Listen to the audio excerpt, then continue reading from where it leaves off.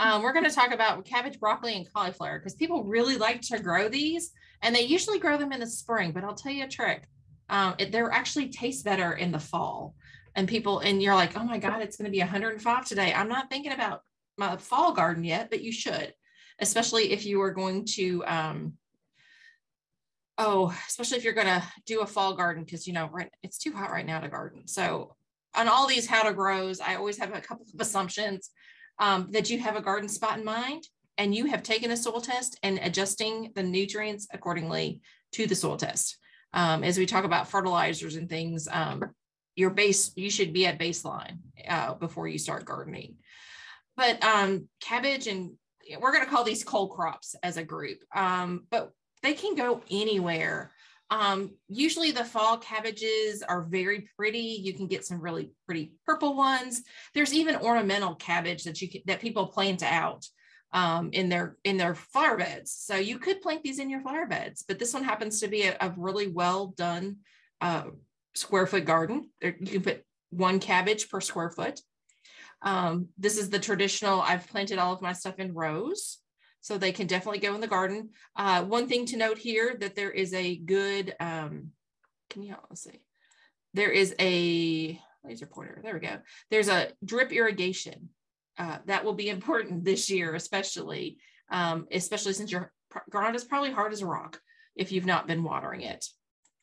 You can start these plants underneath other plants as they are put out in the garden. This one must have some critters that eat their cabbage and broccoli. So they've got a little net around them. So again, a raised bed that could be in the ground. You can definitely put them in containers if you have to grow on your balcony. That's the perfect way to do it. This one looks like a fall decoration you can eat with some herbs. Looks like some thyme, some sage back there, some chives. But yes, you could definitely put these in containers.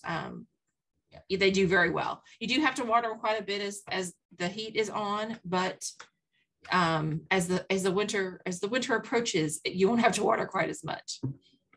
So usually when we plant our cold crops, you can plant them as early as March the 25th.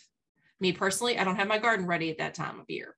I should, I don't. But usually cabbage is on March 25th, and this is in central Kentucky. So if you're in the eastern part of the state or the western part of the state, if you're west of I-65 towards the tip of the Pennyroyal area, you can move that back a week. So you could do maybe March 15th on cabbage. And if you're in the eastern part, you need to move that up another week. So you might be the first week of April.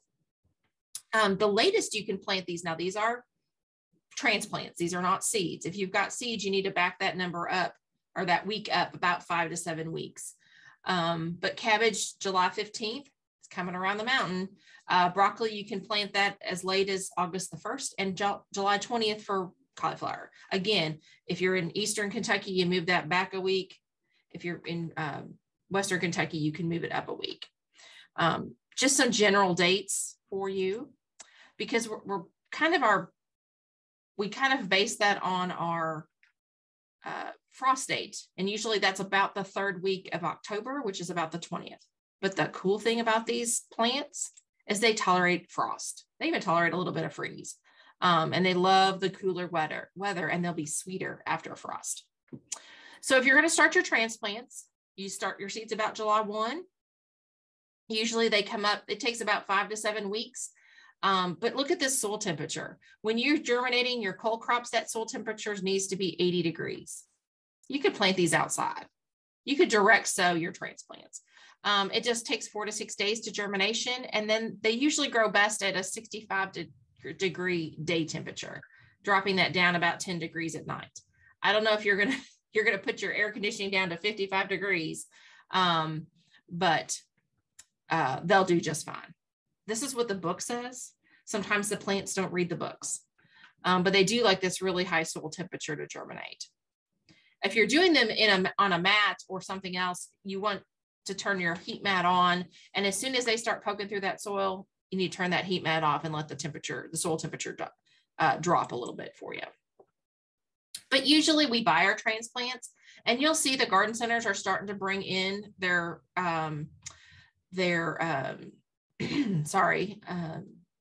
their cold crop transplants into the garden center. So we're gonna start with that. So you want a good healthy seedling.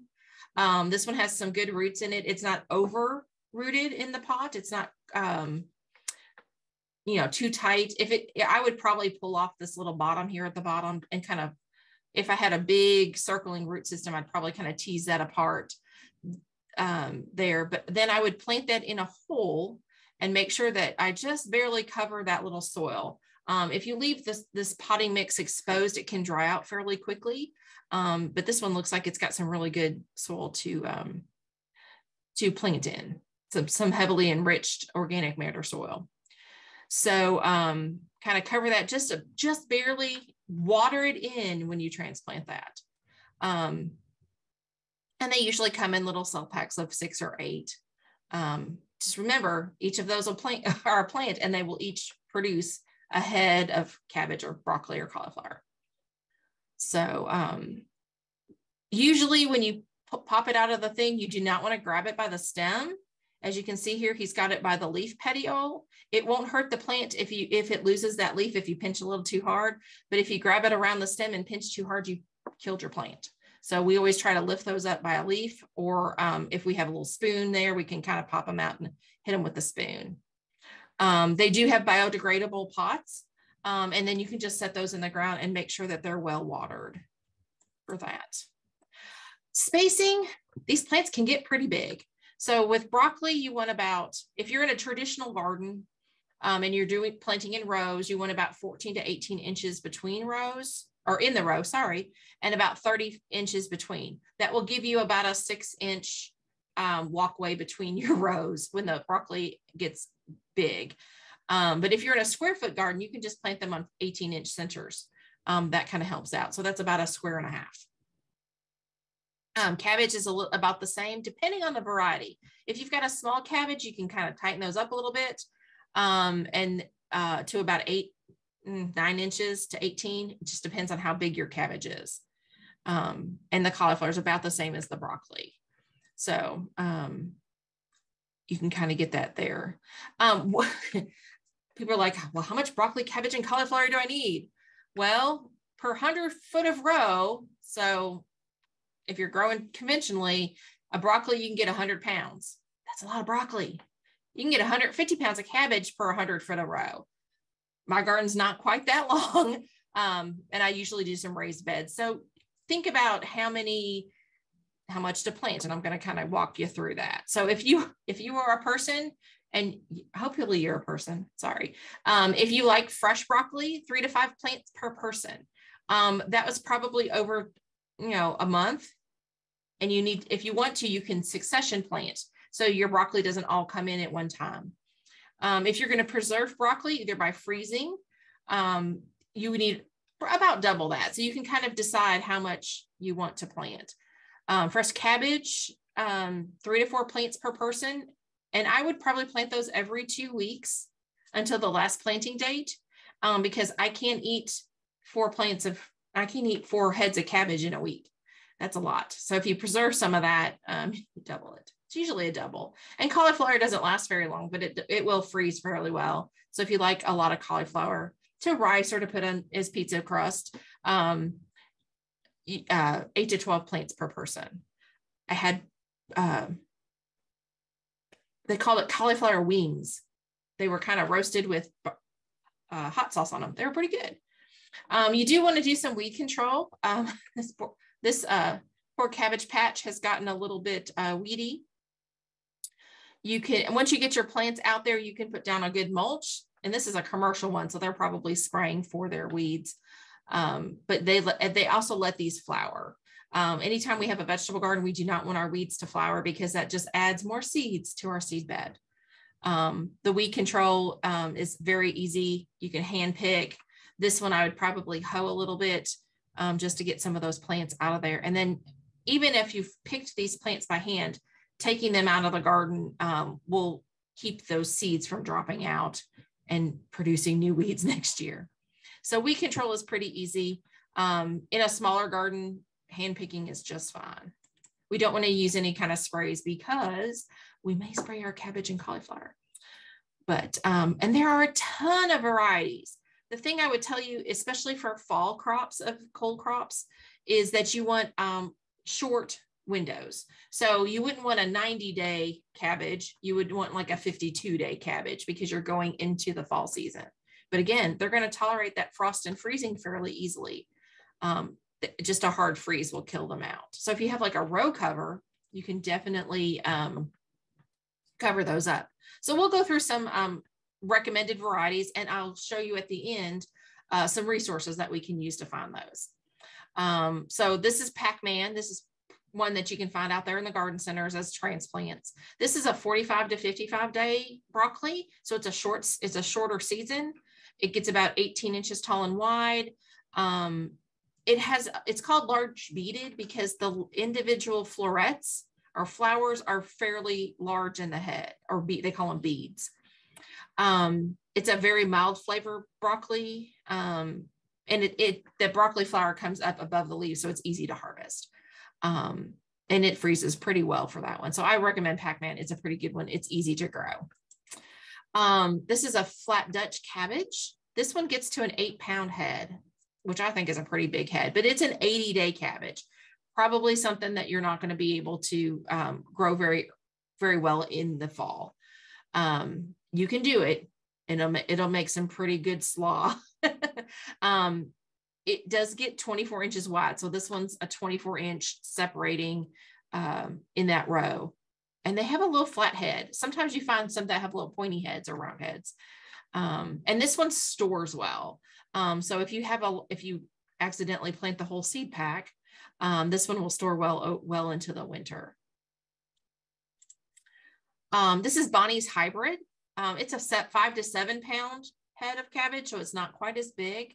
It's a 75-day cabbage, so you're going to get still a pretty big, jump on the season. It's well suited to our falls and springs. It's resistant to fusarium yellows and is tolerant of black rot. So sometimes if you've got those diseases in your soil, you definitely want to kind of pick a variety that will be tolerant of those. Chinese cabbage. Have you thought about growing Chinese cabbage? It's a loose leaf cabbage. So you usually pick off individual leaves. It makes a really good coleslaw. And they're crinkly and they're light green in color. So they have a really thick midrib, which is this white part here, which you can eat, by the way. So the head is 11 by 5 inches. It's a little tiny head. So if you have small space and you still want some cabbage, this might be an option for you. You can put it in stir fry, but it's a good fall growing. It has a very mild cabbage flavor. It's a 45 to 60 day cabbage. So it will head up very well. It does good in the springtime because it's slow to bolt, but it'd also be very good in the fall garden. This one does tolerate some partial shade, and it's resistant to fusarium yellows. No, not that we always get fusarium yellows. I do not have luck with cauliflower. I wish you all the best growing cauliflower. For me, it's just easier to buy it. This is White Cloud. This one is a 6-inch head. So it's not very big. It's probably a good 2-person split size. It's a 75-day cauliflower. And what you have to do with these is you have to kind of pull those inner leaves with a rubber band together to protect the curds on the cauliflower to keep them white. It's just a way to kind of get those a little bit more bleachy. Now there are more varieties. There's purple cauliflower, there's orange cauliflower, but this one happens to be more resistant to cold than many of the other cauliflower varieties that you see on the market. So we've planted it. We need to water. We were going to water at 1 inch of rain a week.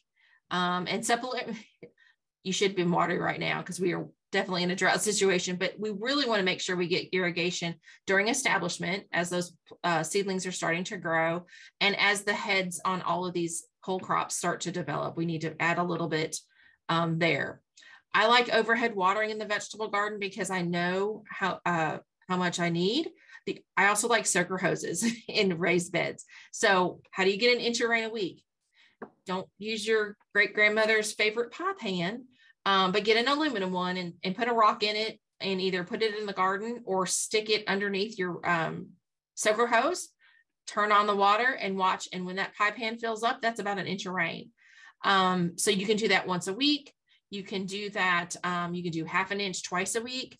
You can even do an inch and a half. The plants are not that picky, but in times like this, when we're in a drought, it'll probably take us a couple of times to get that water back into the soil. So that's kind of where you want to water. Now's a good time to water. Fertilization. Remember the caveat before that we had our soil test up to snuff. So 3 weeks after transplanting, you're going to add about 5 tablespoons of ammonium nitrate per 10 foot of row. So if you're talking about individual plants, you've got, this would be no math today. If you've got 30 plants in 100 feet, so every 10 feet, you got 3 plants. So you're doing about a tablespoon and a half of nitrogen per plant. And then you want to make sure you water that in so that it activates and gets into that root system. But these leafy green vegetables don't need a whole lot of nitrogen, but they need a little bit of kick after transplanting because that poor nitrogen doesn't stay in your soil very long. So we like our cabbage and cauliflower and broccoli. So do the insects. We'll go through a few of those and how to kind of take care of them. I'll give you some organic options or some things that may help. This is a little aphid. He's sucking the juice out of our plant and he's got his tailpipes out here where that honeydew comes out. Mostly aphids you'll see in the cool seasons. So you'll see them in the spring and in the fall. And I like just to kind of wash them off with a spray of water. They can climb back on, but they don't seem to be a very serious problem. And if you can't get, if you've let them go a little bit and they get kind of populated, a little bit of insecticidal soap. Now I'll kind of stay off my little high horse on my soapbox a little bit. Buy the insecticidal soap.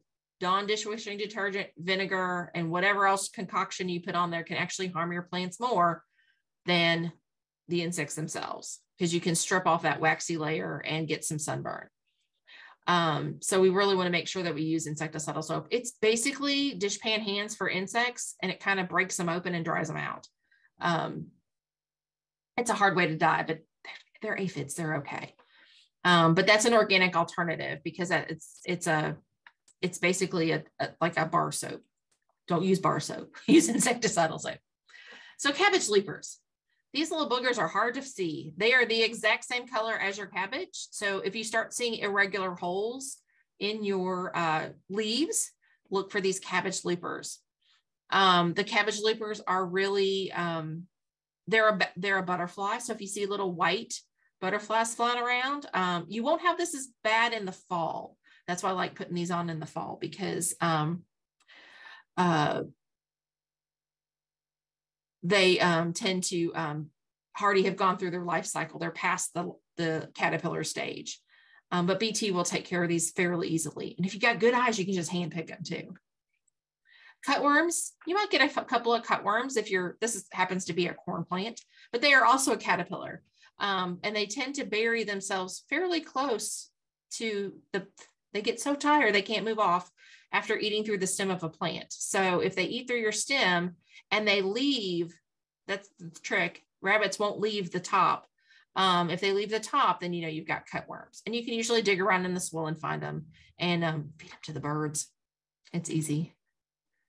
This is a diamondback moth. This is another cabbage leaper type thing, but again, they're the same color. They're hard to see.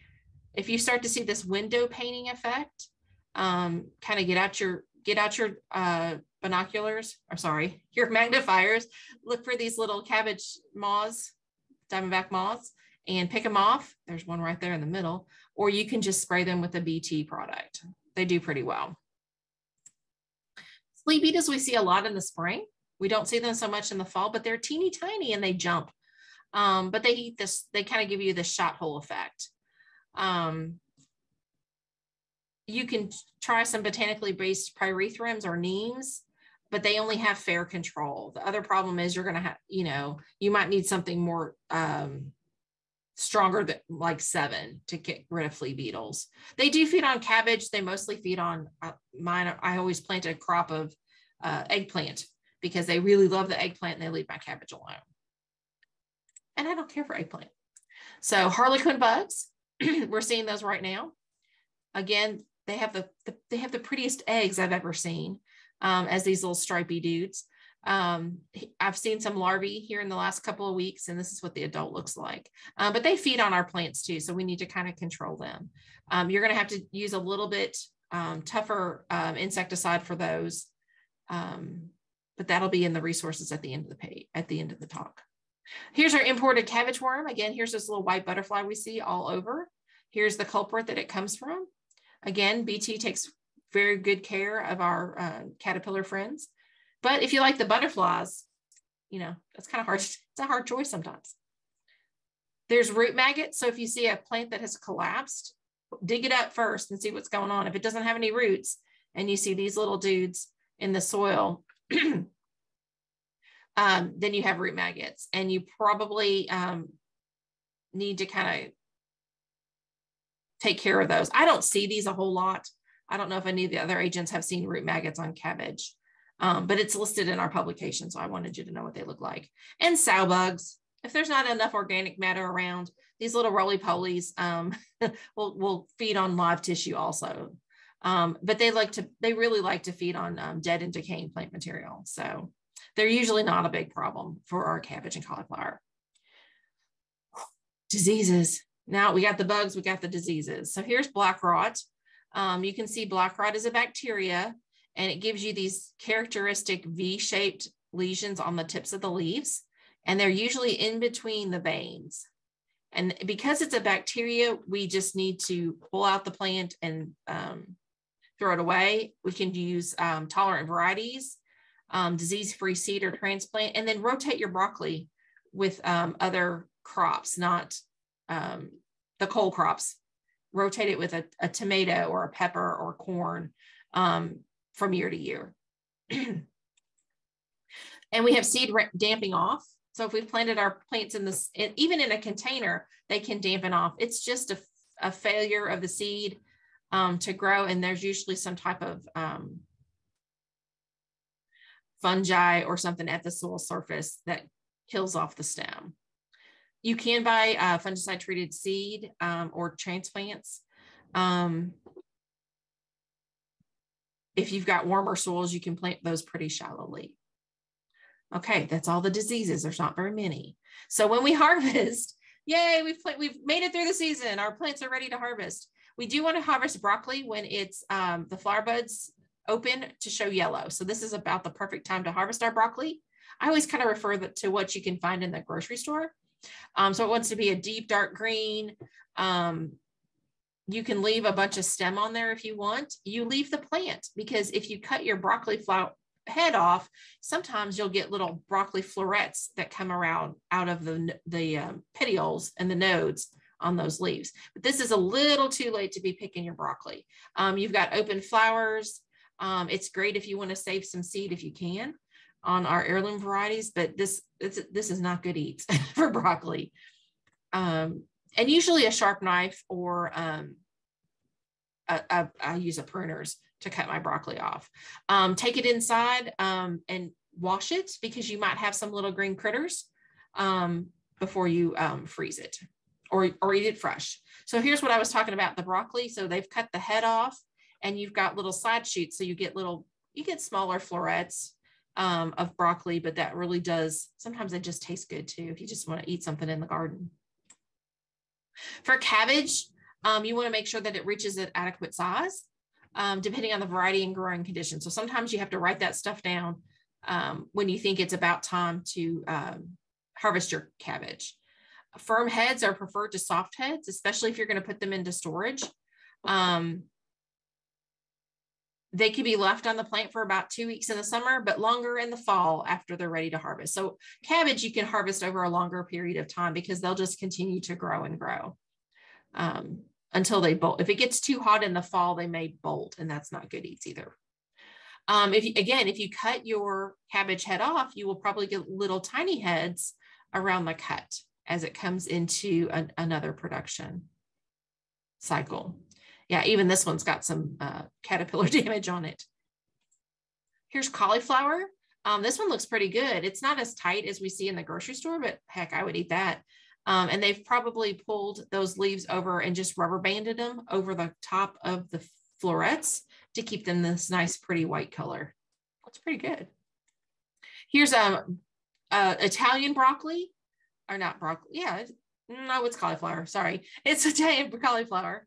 And this one has also had their leaves kind of pulled over the top, and it's green. It's really pretty. Let's see. Here's storage. A lot of the storage we can do fresh, just in the freezer or in the refrigerator. We can put them in small bags, label them, and then you can actually put those in the freezer just like that as serving sizes. It can be stored in cabbage can be stored in the refrigerator for a month or two. In late fall or winter, you can pull it up by the plant with the roots still attached. This is cabbage. Discard the loose outer leaves and check for possible insect problems. And you can hang by the roots or wrap them in several sheets of newspaper tied on a string. So we're going to look at storing vegetables on page 29 when we get to our vegetable gardening guide. Curds will mature 1 to 2 weeks after tying. So this is for cauliflower. When they're peak maturity, coolly keep them in the refrigerator for several weeks. You can do that also. And I think they're going to roast these cabbage heads. They look really, really good. So mostly we're going to freeze. We're going to make some slaw. We can store it by that. Or we can eat it fresh, however you want. So here's all those resources I was talking about. I call this our vegetable gardening Bible because it has everything you need to know about growing vegetables in Kentucky, with the URL down at the bottom. And if you're looking for cultivars that have done a really good job in Kentucky, this vegetable cultivars publication, even though it's from 2013, it's almost 10 years old, it still has some really good suggestions in it. And if you can't find those varieties, try something else. Gardeners are experimenters. They're citizen scientists anyway, because what may work for me may not work for you. But that's a good place to start if you're a beginner gardener.